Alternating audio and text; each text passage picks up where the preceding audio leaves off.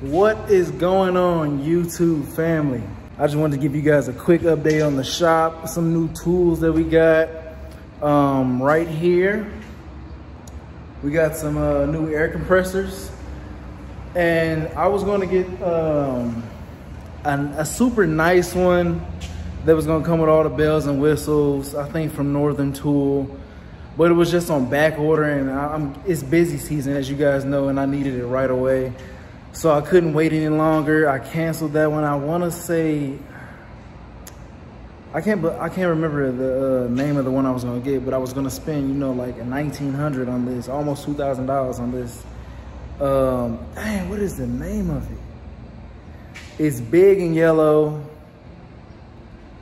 I forgot what it's called, but it's one of the more silent ones out there. So if you look up, you know, the best, you know, 80-gallon air compressor, it's gonna pull up with, it's a yellow one and it has like blue and silver lettering and whatnot.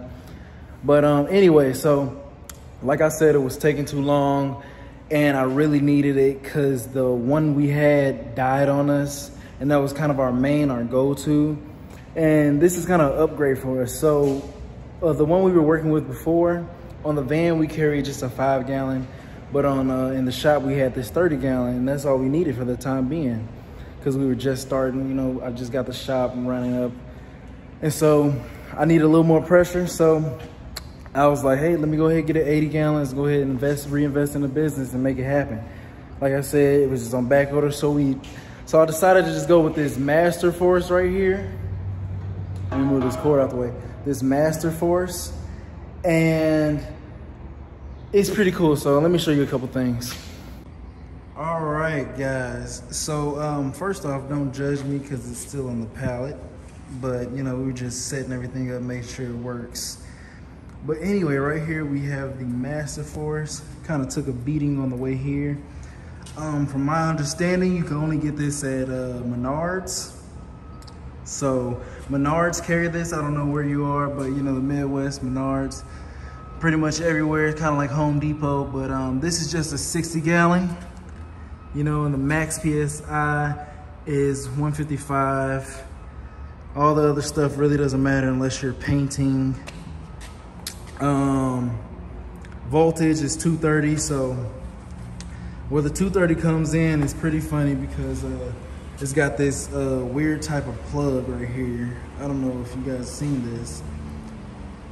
So it's got this weird plug. It's not like, you know, when we would plug up this vacuum right here and it has just these two. So it's pretty weird. Some of the, I know the 80 gallons have like the big circle one.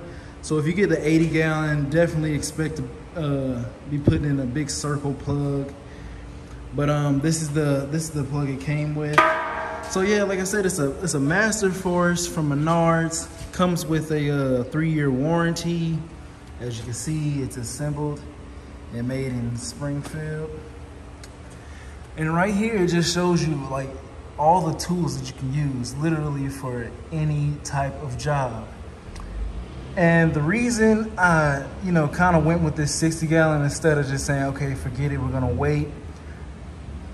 I kind of went with the 60-gallon because 60-gallon, I mean, when we're detailing cars, or, you know, if I'm like, you know, wrapping a car or whatnot, I don't need too much air, taking off wheels, I don't need too much air. This can definitely do it all. So the 80-gallon would just be, you know, a cherry on top, but I already got the ice cream right here. So the crazy thing with this, though, I will say, it came with this funky looking, you know, cord. So then I had to get something else installed. So I had a guy come out, electrician come out and install this funky looking outlet right here. You can see it's very different because the prongs right here are sideways versus these are vertical. So I just had to get that installed. It was actually a pretty quick installation because I had an extra, I don't know what this is called right here, but it's an extra box or so. So we just ran it down to that right there. So it works out perfectly. The cord is pretty thick, pretty durable. What else about this thing? Oh, so how it came, it was just the tank itself, obviously on a pallet. and I had to buy all this extra stuff right here, as you can see. So guys, as we move up to here, you can see it takes full synthetic, you know, and you have to use compressor, you know, oil. On the pamphlet though, it's pretty funky because it shows like a drain plug right here that you would use for your oil, but actually this gauge that you can, this little indicator that you see right here is the actual drain plug. So they always want the oil to be, you know, kind of in the middle of the circle, as you can see right here. And then this is where you fill it up at. So you would obviously get like I have a wrench, an impact wrench that I use to just knock this off, just like I use on the wheels if we're taking off wheels. So you just unscrew that and then it drains out, which is kind of funky because there's like no spout or nothing. This is kind of one of the downfalls of getting this Master Force, I would say. There's kind of like no spout right here for the oil to leak out. So I mean, it literally drips onto the damn air compressor itself. I just basically used a towel and then I had the drip pan. So that, I guess that kind of worked out. Not too much oil goes in here, which is, I guess, pretty good. The gauge on here is pretty awesome. I will say this, I was trying to change one of my air filters and I kind of stripped this screw right here. I don't know if you can see it. Because like I said, I was wrapping the car. I totally forgot to cover this up, but that's okay, we'll get that fixed. So that's why it's kind of banged up right there. I'm trying to take it apart.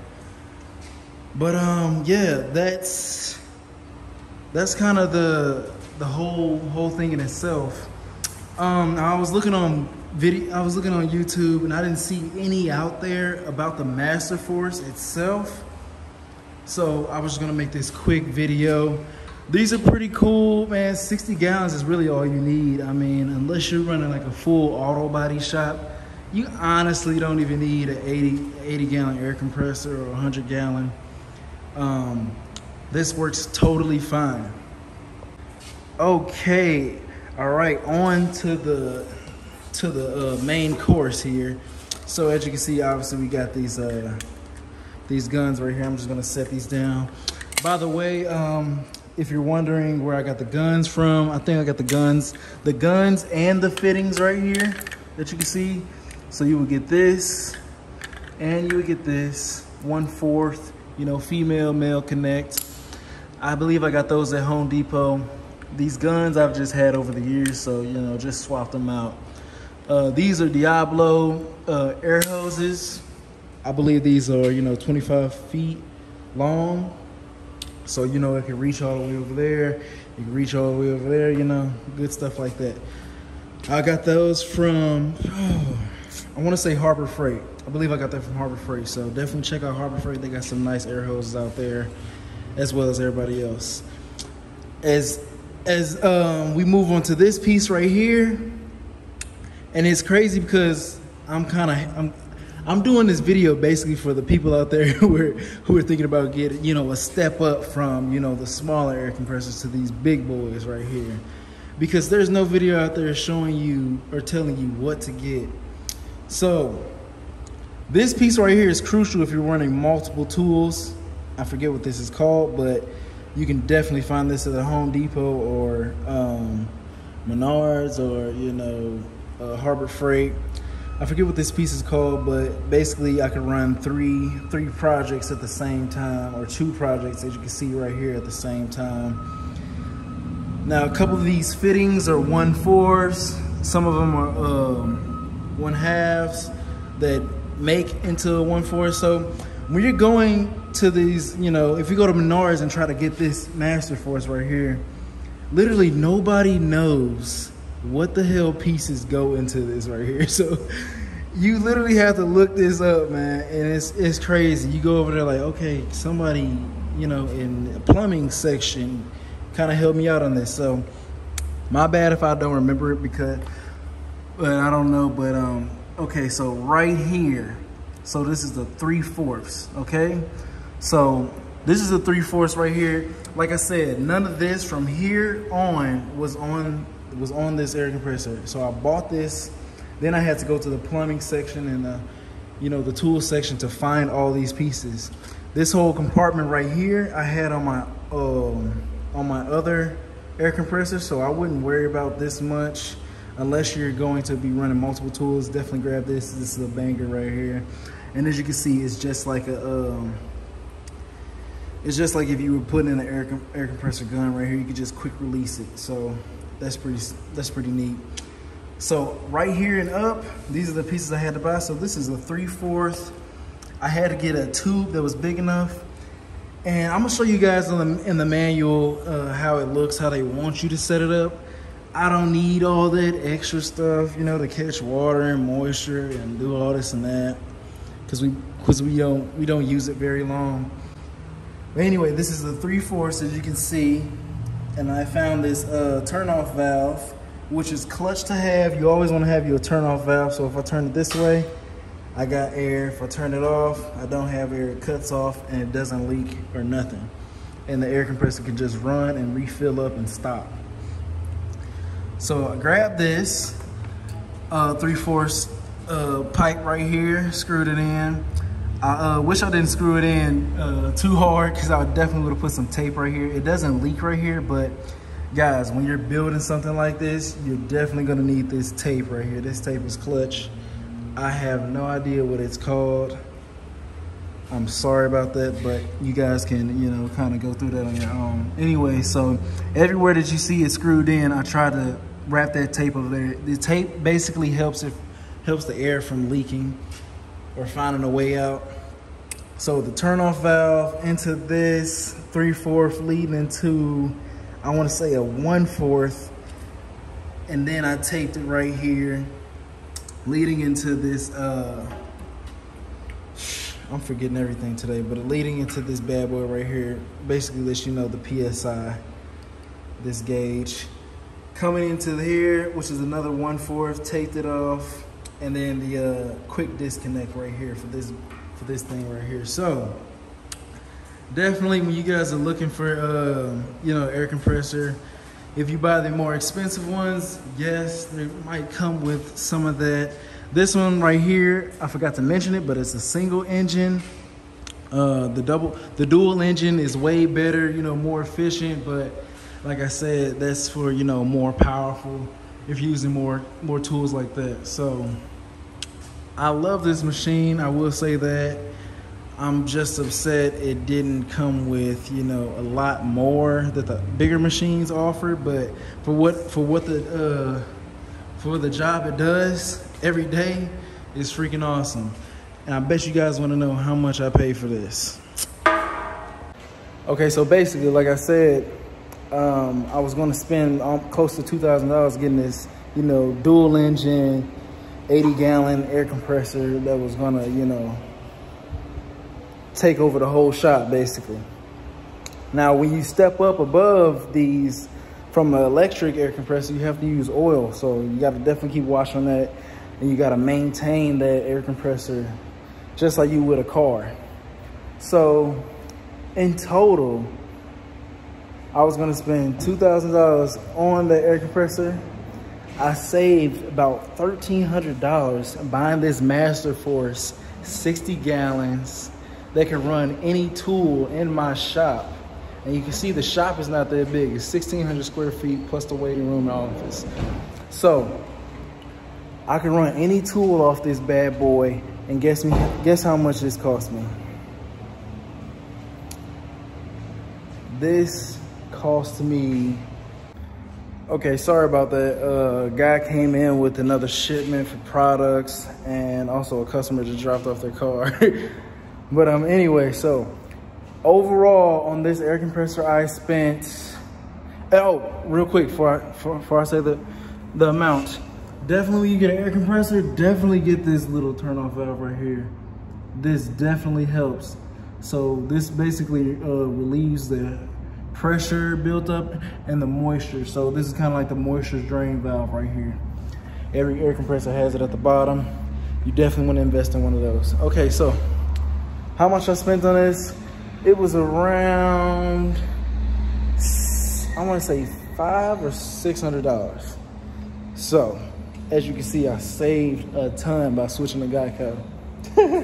But anyway, so like I said, the old air compressor died on me. I went and got this bad boy. Like I said, it takes oil, so every once in a while you got to do maintenance and stuff like that.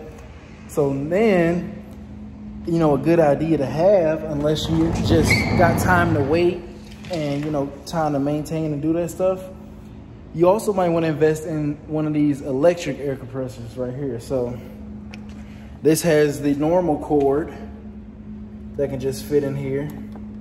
Bam, plug it in, turn it on, and then it's got the gauges right here, as you can tell.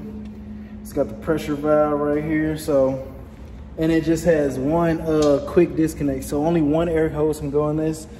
But check this out. This is a Husky 20-gallon air compressor. Now they have a 27, but you know, 7 more, what's the point of it? It's just a couple extra bucks. And I got this one. As you can see, this little plastic is still on here. We've been putting these to the test, but I've got this one from Home Depot. So Home Depot offers a ton of Husky products. So this is definitely a good one. I mean, it fills up pretty quick. You can honestly knock out a whole car in this. I could change tires in this. So if I was just a one-man show, maybe invest in the 27. You know, I would probably stay away from oil air compressors. If this is like a one-man show shop, I would definitely stay electric all the way to eliminate that, you know, that factor of filling it up with oil and, you know, taking that break. This has the same tools as this one, you know, has the same valve on the bottom I was showing you guys. That's a must, that right there. It's on wheels, it's very portable. You know, it's not that heavy. Again, it's probably maybe 70 pounds. I can literally throw this on the van if I wanted to and have a bigger, you know, a bigger air compressor out there on site for bigger jobs or faster time. But I basically just got this one because the old one we had was electric. It was a 30-gallon. That's a big difference being 20-gallon and 30. But anyway, I got this one because it's electric. When I'm doing maintenance on this, I could just pop this in, boom. I wasted no time. So I would definitely invest in either one of these or both of these at the same time. Overall total, I want to say this Husky probably cost me $220. So just for both of these, you're probably looking at about 800, 900, you know, give or take of what 60-gallon or 80-gallon you get. But to me, that's almost the sweet spot, because I was going to spend like $2,000 just on one 80-gallon air compressor while my electric one died. And I would have probably just stayed with the 80-gallon just for a while until I, you know, got enough and bought the electric one. But just around like 800 for both of these, Husky, Home Depot, Master Force, Menards. I'm looking pretty good. I mean, the shop's running full capacity. I actually have a third air hose if I needed to. If I had 3 cars in here right now, all 3 of them can be getting worked on right now as we speak. So there you have it, guys. The Master Force from Menards, 60-gallon, and the Husky. The Husky, you don't really have to do too much with. It comes with, you know, the quick disconnect, and everything is set to go except for that valve at the bottom. You definitely got to change that out. Master Force, you got to get the change valve at the bottom, and you got to get all these connector pieces right here. Make sure you guys stay away from PVC piping. Don't do anything cheap. You want to go pretty heavy on this material you're using right here, because this is your baby right here. This is going to keep your air compressor, you know, not leaking air and doing moisture buildup. So you definitely want to stay on that. But like I said, you know, that's the new shop equipment that we got in here. We got a ton of more videos coming out for you guys. I also got some new equipment coming up, and I'll show you guys that one soon. Let me know what you guys think in the comment section below. Like, share, and subscribe for more videos.